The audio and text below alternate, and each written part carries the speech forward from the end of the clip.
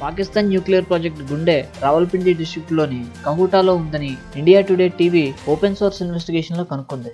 గత 5 సంవత్సరాలుగా దాని యురేనియం ఎన్రిచ్మెంట్ కార్యక్రమాన్ని రహస్యంగా విస్తరించి ఉండవచ్చు. పాకిస్తాన్ ప్రధానమంత్రి సెప్టెంబర్లో ఒక అంతర్జాతీయ మీడియా ఛానల్ ఇంటర్వ్యూతో మాట్లాడుతూ అణ్వాయుధ దేశం చివరి వరకు మరణం వరకు పోరాడుతున్నప్పుడు దాని పర్యవసానాలు ఉన్నాయని చెప్పారు.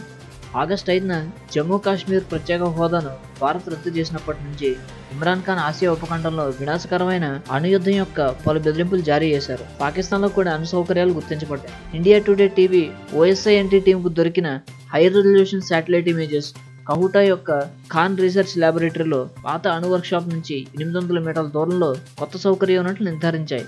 నిశ్చితంగా విశ్లేషించినప్పుడు 2014లో ఖాళీ హెలీప్యాడ్ నుంచి 2019లో అణు సెంట్రిఫ్యూజ్ సదుపాయానికి భూమి ఎలా మారిందో చిత్రాలు దొరుకుతున్నాయి. కహూటా వద్ద నిర్మాణం కొనసాగుతున్నందున విదేశీ వాచ్ డాగ్స్ అస్పష్టంగా ఉన్నాయి. పాకిస్తాన్ ఇప్పటికే ఈ జ్ఞానాన్ని ఉత్తర కొరియా, ఇరాన్ మరియు లిబియాకు బదిలీ చేసింది. పాకిస్తాన్పై అంతర్జాతీయ సమాజం తీవ్రమైన చర్యలు తీసుకోవాల్సిన సమయం ఇది.